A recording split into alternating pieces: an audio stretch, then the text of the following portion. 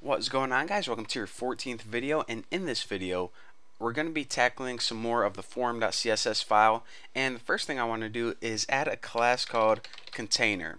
Now what this container class is going to do is it's pretty much going to be responsible for setting the width of the form.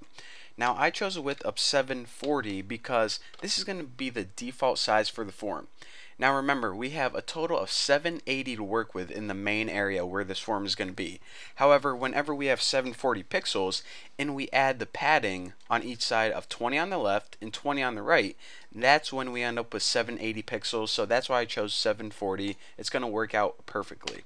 So the next thing I want to do is I want to show you guys something, and that is the error messages. Whenever the user makes a mistake and they try to enter an email that's not valid, or maybe they put a $sign for their username or something, and they try to submit this, an error message is going to pop up.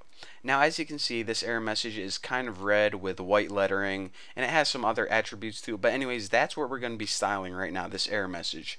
So the class for this is error. I almost made an error just typing that. And of course, this is the styling. Color, white. Background color of hexadecimal D00000.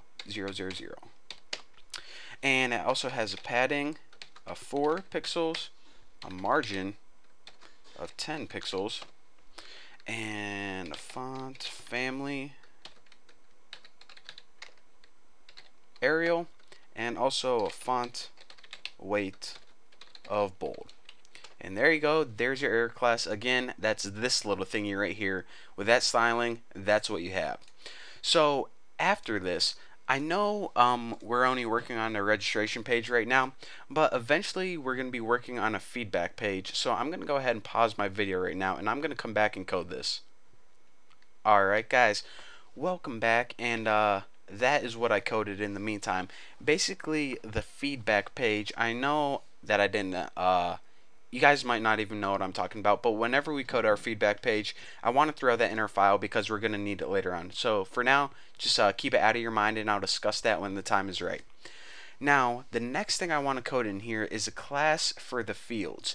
Now, the fields are pretty much any form element. For example, we're going to have input boxes, and we have the email, we have the password, we have text areas, we're going to have drop-down menus eventually, and these are pretty much the fields. So the only thing I want to do is I want to add a little margin. So if I didn't, then all of these white spaces would be pushed up together, and it would look like one big white box. So that is why I need a class called field, and I want to add a margin bottom, not margin, margin bottom of 7 pixels.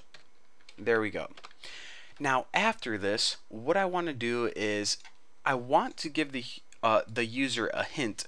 Oftentimes, whenever they hover over one of these input areas, for example, the username, whenever they hover over the input for username, it says 20 characters maximum, letters and numbers only. And for password, it says 20 characters maximum. Basically hints. Whenever you may have a question on some field, it just clarifies things. So in order to make that hint, the first thing we need to do is style it. So in order to style it, in order to add the action of, this is going to pop up whenever you hover over that field, you need to go ahead and access your class field and add the action hover. Wow. Okay, take a deep breath. Hover. There we go. I knew I'd get it eventually.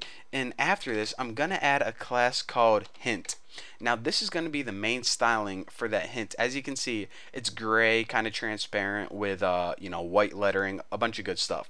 So the first thing I want to do is position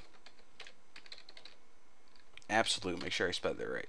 Yep, position is absolute, and I also want to display it as a block element.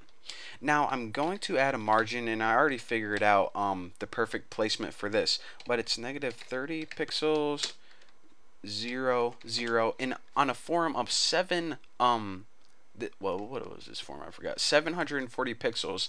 The correct spacing is 650 pixels, and whenever we need to change the width of our form, we have to remember to change the width of this. And for font size, go ahead and make this 15 pixels. Let's see, what else do we need to take care of? The color, we didn't change that yet. Just make that white. And the padding, 7 pixels, 10 pixels.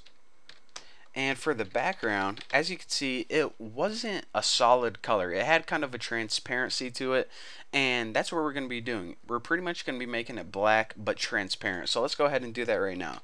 So background of RGBA, and if you watch my CSS3 and HTML5 tutorials, you know that this is, of course, red, green, blue, and the last one is alpha, 0 to 1, and let's go ahead and make this 0.6. So this is going to give us a black semi-transparent background. Now the last thing I want to do is give it rounded corners, and I am just going to go ahead and copy these babies right here. Give it a rounded corner of 7 pixels, and there you go.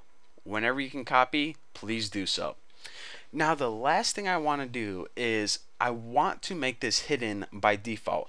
I only want this to show up whenever we hover over it. So by default, if we leave it like this right now, it would just show up all the time. But we only want this to show up on the hover, obviously. So in order to hide this by default, what you need to do is you need to access the default class, the class that first loads whenever you load the web page, and put display to none. So basically this hint is not going to display until you hover over it. And then when you do, it's going to take all these settings and pretty much pop up on the screen, giving you that nice interactive feeling. So we only have 3 more classes to code in this file, and then one really small short CSS file, and then crack your knuckles because we're going to get into the programming. So thank you guys for watching. Don't forget to subscribe, and I'll see you guys in the next video.